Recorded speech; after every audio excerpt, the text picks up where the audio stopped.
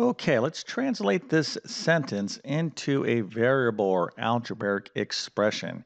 And that is the topic of this video. This is a critical skill in order to be strong in algebra, especially when it comes to word problems. Because if you think about it in algebra, when you say, oh, we're dealing with a word problem, okay, so here's a word problem.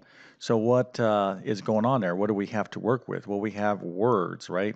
These are English words and there's some sort of problem. So what we need to do is translate those words into an equivalent algebraic or variable expression. So this is really important and typically taught in the beginning of most algebra courses. So again, what we are trying to do here is translate a verbal phrase. I'll put this over here. We're going to go from verbal to variable or algebraic. So that's the kind of the goal.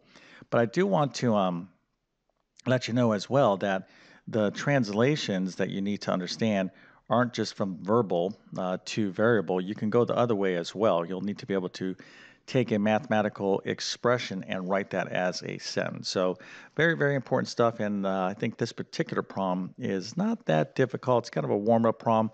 Obviously, there can be more challenging problems, but let's just get you to understand the fundamentals here right now. But the interesting thing about this is that we're dealing with languages. Okay, we're dealing in this particular problem, the English language, but we're going to the language of mathematics. Mathematics is in fact a language. Okay, there's nouns, verbs, adjectives, all that kind of stuff. So if you think of math as a language and how you write it, okay, imagine if you were going to write a story in English, you would have sentences and paragraphs, etc. So when you're solving a math problem, okay, and someone's supposed to read that like your teacher, you just don't want to be like, here is the beginning and here is the end, because your teacher would be like, I don't know what the story is, right? You got to tell the story by being neat and structured, etc. So, anyways, just kind of emphasizing that mathematics is in fact a real language, and we're going to get to this problem here in just 1 second. But first, let me quickly introduce myself. My name is John. I'm the founder of TabletClass Math. I'm also a middle and high school math teacher, and over several years, I've constructed what I like to believe is one of the best online math help programs there is. Of course, I'll let you be the judge of that statement. You can check out my math help program by following the link in the description of this video. But basically, I have 100 plus different math courses. I have all the main courses like pre-algebra, algebra 1, geometry, algebra 2. I'm going to be launching pre-calculus here very shortly. Pretty excited about that. But also I have a ton of specialty courses in the area of test preparation. So if you're preparing for a test like the GED, SAT, ACT, GRE, GMAT, Accuplacer, ALEX, teacher certification, nursing exam. There's a ton of reasons why people are studying mathematics outside of a math course because there's a lot of math on these exams, and if you don't pass these exams, people don't reach their goals, whatever that might be. So if you go to my website, you can see that, find the link in the description of the video. You can see my full catalog of courses. If I don't have your course, drop me a line and I'll give you just go to the contact form, let me know what you're looking for, and I'll give you my best guidance. I also work with independent learners like homeschoolers. I have a great homeschool learning program, so if that's you want to check out my program for sure. And then I obviously help those of you who are struggling in mathematics. Maybe you're taking algebra right now in high school and you're struggling with this. It definitely can help you out. But one thing that you need to be doing to help yourself out, no matter what your situation is, if you're watching this video, I assume you are interested in learning mathematics. You're looking to get better at math. You need to make sure you're taking great math notes. Over decades of teaching math, one thing is apparent to me.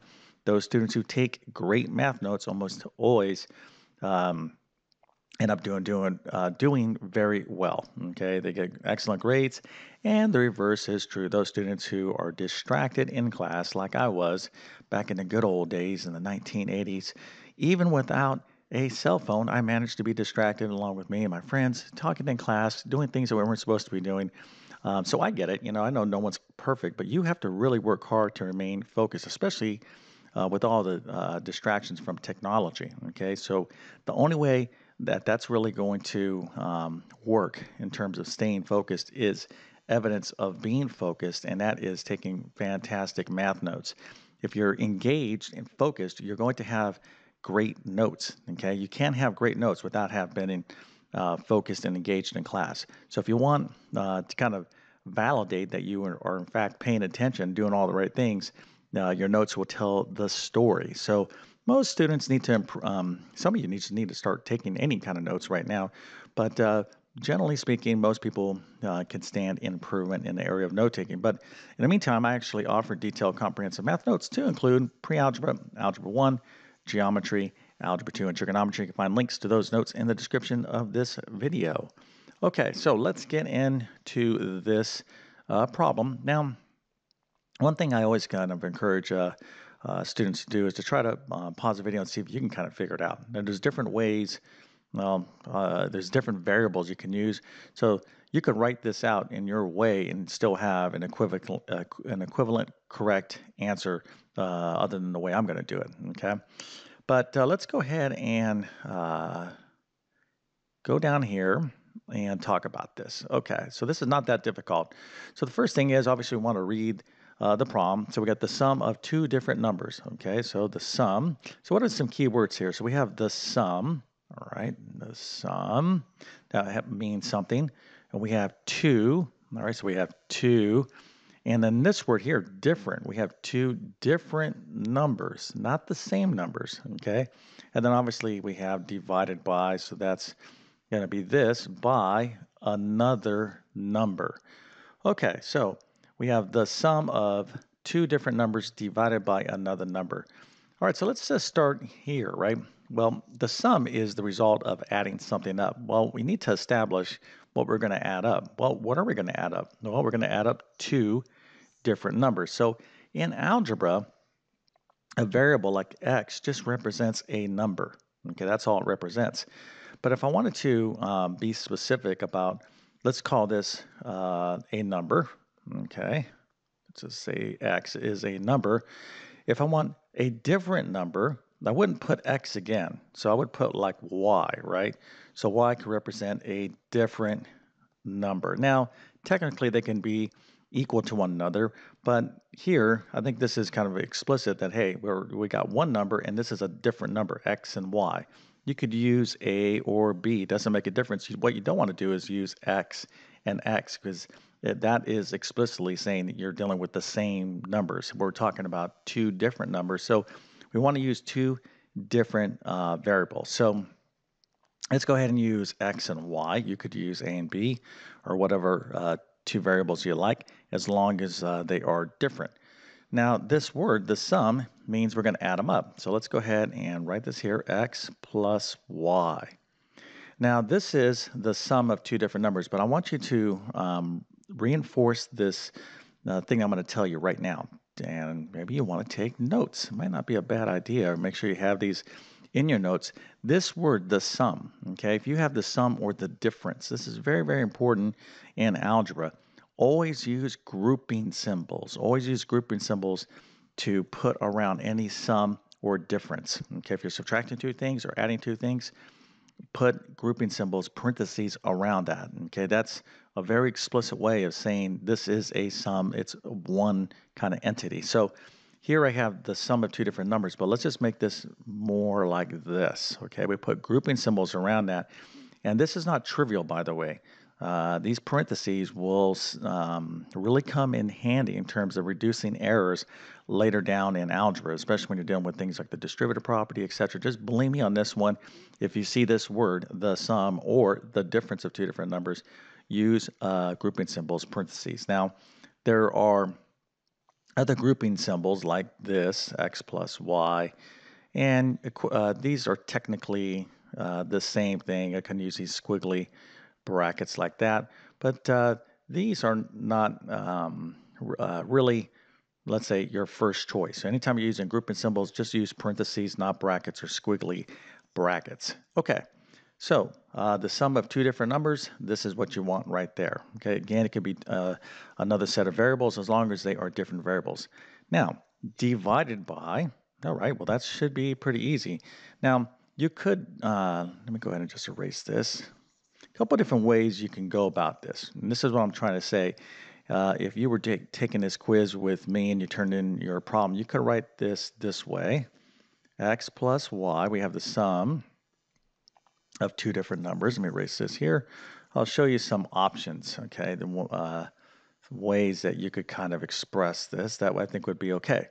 So we have the sum, okay, of two different numbers divided by another number. Now, what do you think this another number is going to be? Well, if I used x and y for my numbers, my two different numbers, another number, don't you think we should use another variable? Maybe let's call it z. Okay, don't use one of these variables. Use an explicitly different variable. So you can call it z, or you can use ABC. Again, doesn't make a difference as long as they are different.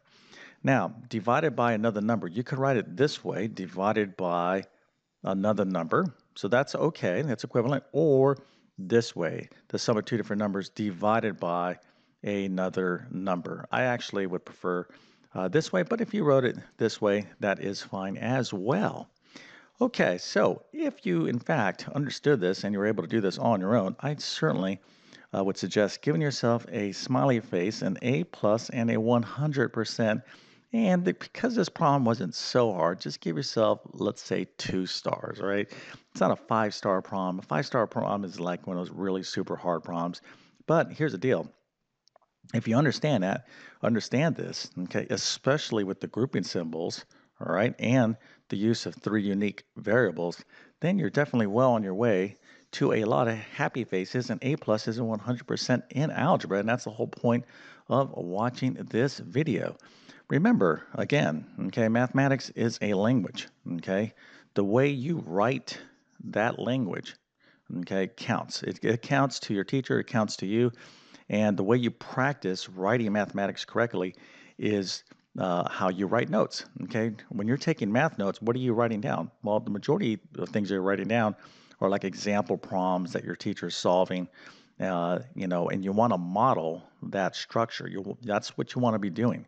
Okay, and when you do math, like your homework or etc., whatever you're doing, if you practice math poorly, you're going to be poor in math. Okay, it's just like if you want to be a great writer, you wouldn't just write scribbly scratch and disorganized words on paper. Okay, math is no different. It is in fact a language. Okay, so if this video helped you out in some way, if you liked it, please consider smashing that like button. It helps me out. And if you're new to my YouTube channel, please consider subscribing. Been on YouTube for a long time, 10 plus years. I have hundreds and hundreds of videos, well, probably over 1,000 easily by now on my channel, organized from basic to advanced mathematics. So you can check that out. But my best math help will be found in my math program. Again, you can find all those links in the description of this video. Okay, so with that being said, I definitely wish you all the best in your mathematics adventures. Thank you for your time and have a great day.